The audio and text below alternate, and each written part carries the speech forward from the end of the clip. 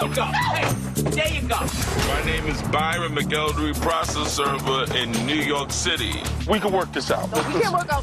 I am just the bearer of the news. The bearer of the news. Get the message. Do not kill the messenger.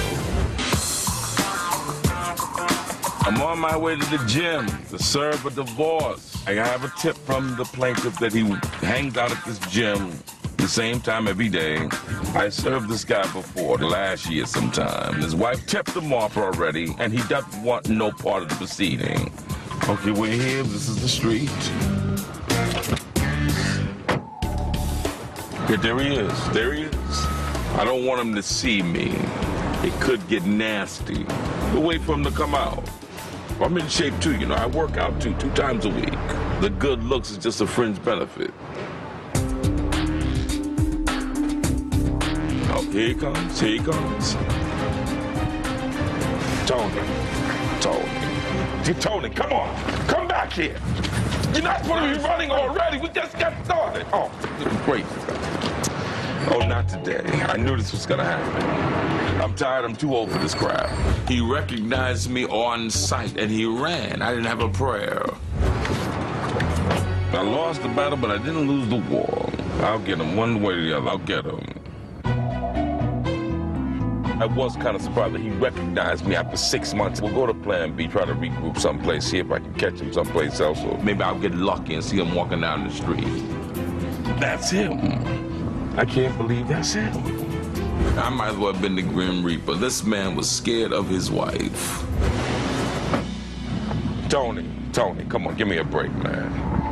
You know these are legal papers from your wife. She sent me to serve you a new set of divorce papers. Serve me what? Serve me what? Who sent you to serve me what? Listen, your wife sent me to serve you. My wife sent you to serve me what? Now, come on now. Nah, she sends you to serve me papers. She's on her knees for everybody in the block, but you're going to serve me papers. That's none of my business. No, now, but then just take the papers to her. She's going to follow me to the gym. You ever heard of a post office? You can drop the in the mail. She does. You can do everything a woman tells you to do? Well, Sprout one, man. Get a grow one. Oh, he was already enraged. Come on, give me a Maybe if you take it to her, she'll you. So that ward off any chance of having a civil conversation about what was going on with them. First of all, you're angry and you're upset. I am angry. You're going to follow me all over the place. It's not with me. My beef is with you and whoever else is doing this stuff. I'm just here doing my job. Give me a break. This is a job. They hired me to do that. That's my job. To serve people. Now, come on. Who gave you your job? Your wife's attorney. Now, give me a break, my wife's attorney, man. Listen, it's a court order. Just go down there, tell your story.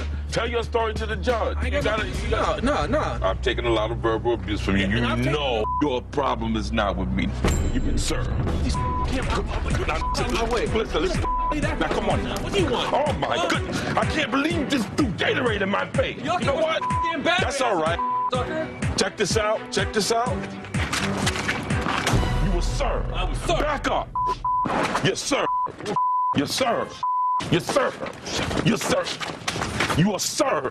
Back up. Back up. Back up. Back up. Okay, this guy, he's chasing me now. He's already got the papers. He knows what this is about. He's got to run the gas at some point. Don't come any closer to me. Don't touch me.